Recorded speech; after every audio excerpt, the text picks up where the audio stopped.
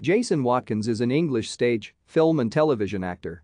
He played the lead role in the two-part drama The Lost Honor of Christopher Jefferies, for which he won the BAFTA TV Award for Best Actor.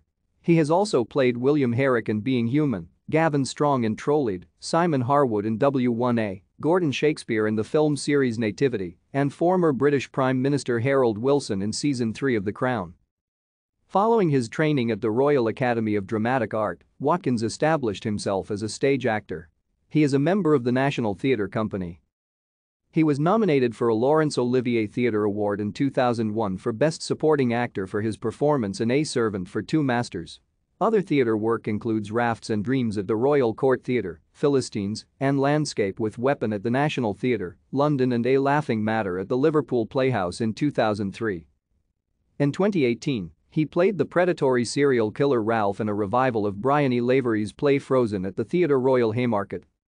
Watkins' most prominent television roles have included the vampire leader William Herrick in Being Human, the crime suspect Jason Bullion in Conviction, Bradley Stainer in Funland, and the dog-walking crime witness Francis Cross in 5 Days. Thank you for watching.